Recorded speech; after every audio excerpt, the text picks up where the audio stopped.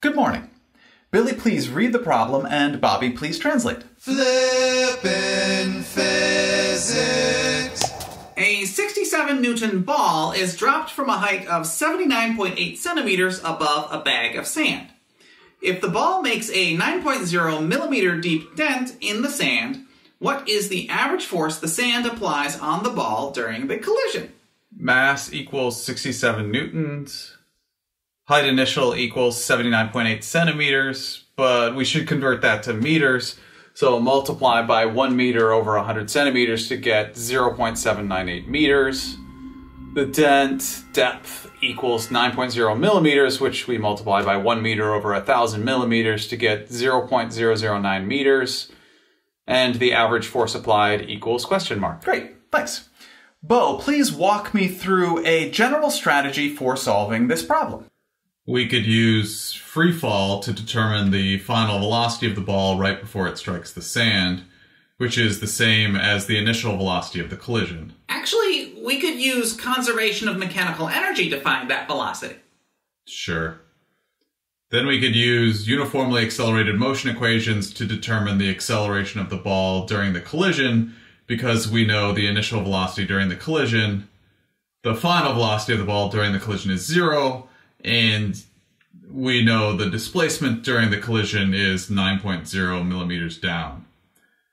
Then we could draw a free body diagram and sum the forces in the y direction to determine the average force on the ball during the collision. Absolutely. So we could use that three-step process to solve this problem. However, that is not what we are going to do.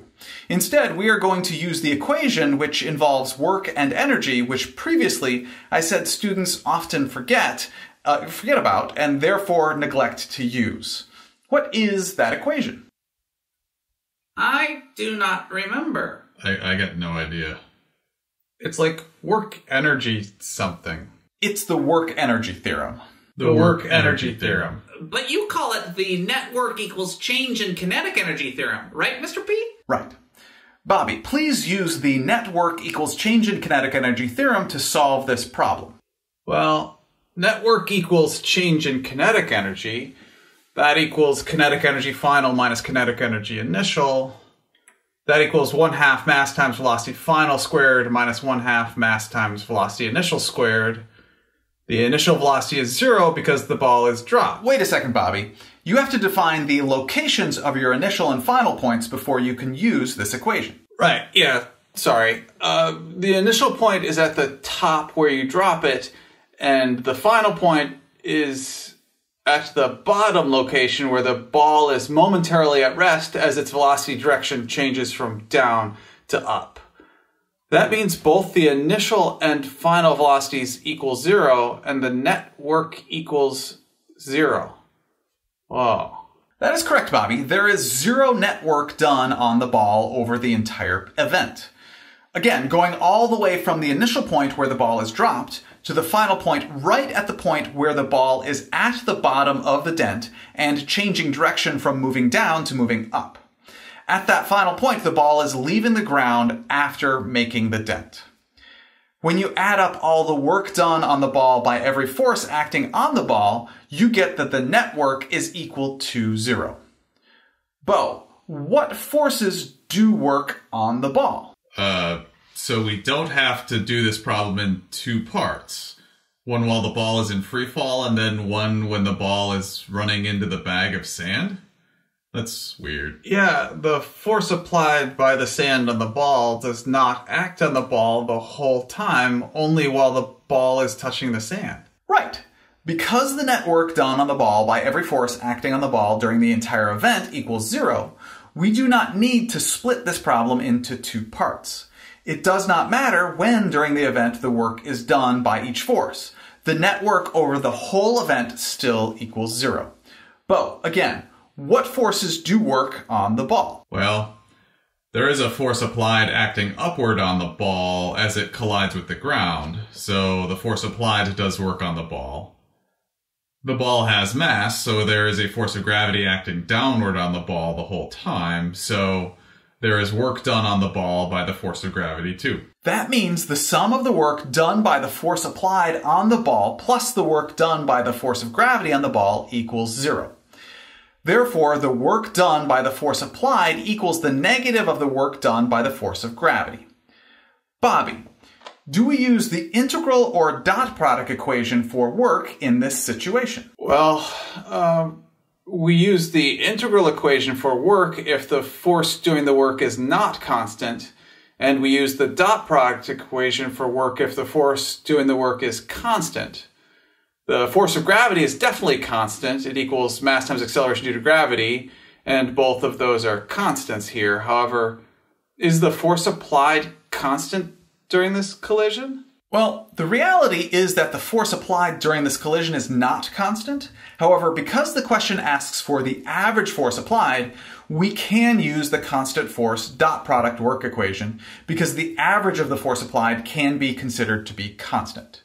Billy, please solve the problem from here. Absolutely. Well, we actually use force times displacement times cosine theta rather than the dot product because the forces are not in terms of unit vectors. That means we have the force applied times the displacement for the force applied times cosine of theta for the force applied equals the negative of force of gravity times displacement for force of gravity times cosine of theta for the force of gravity. The displacement for the force applied is the depth of the dent, or 0.009 meters. The angle for the force applied is, well, the force applied is up and the displacement of the ball is down, so theta is 180 degrees. The force of gravity equals mass times acceleration due to gravity, and we have the mass, it is 67 newtons, and the acceleration due to gravity is 9.81 meters per second squared. The displacement for the force of gravity is the initial height of the ball, or 0.798 meters. The angle for the force of gravity is, well, the force of gravity is down, and the displacement of the ball is down, so the angle is 0 degrees. I'm sorry, Billy. I have to stop you there. There are just too many mistakes in this to let you keep going. Oh, okay. Yeah, sorry. I have to stop you and make sure we fix the mistakes. So who knows what mistakes are in this equation? Well, I told you the mass of the ball was 67 newtons. That does not make sense. Mass is in kilograms, force is in newtons. 67 newtons is the weight of the ball, or the force of gravity acting on the ball. The displacement of the ball for the force of gravity has to include the depth of the dent. The force of gravity acts on the ball all the way from the initial point to the final point, so that displacement is 0.798 plus 0.009. All the displacements should be negative, right? The ball is always going down, which is negative. Actually, remember in the work equation, force times displacement times cosine theta equation, we only use the magnitudes of the force and the displacement. It is the cosine of the angle which determines if the work is positive or negative. Yeah, that's right. Thanks. Very nice corrections, thanks. That means our average force applied works out to be 6,007.6 repeating, or 6.0 times 10 to the third newtons with 2 sig figs. Roughly 6,000 newtons. For those of you who traditionally work in English units, because there are 4.448 newtons per pound, that works out to be roughly 1,400 pounds of force applied on average acting on this 67 newton, or roughly 15 pound ball as it makes this 9 millimeter dent in the sand. So, Yes, Bo? the force applied by the sand is roughly 90 times greater than the weight of the ball? That seems like a lot. Yeah, 6,007.6 repeating newtons is about 90 times greater than 67 newtons. Why is that? Well, the force of gravity gave the ball kinetic energy, and the force applied has to remove all that kinetic energy from the system over a much shorter distance, so it makes sense that the force applied would be much greater than the force of gravity. Yeah, but 90 times greater seems like a lot.